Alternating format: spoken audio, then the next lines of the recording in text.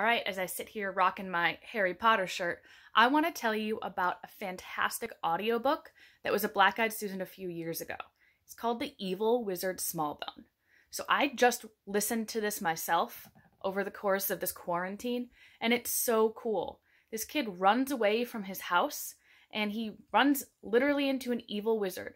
And the wizard seems super evil, but maybe isn't, because there's this way more evil rival wizard.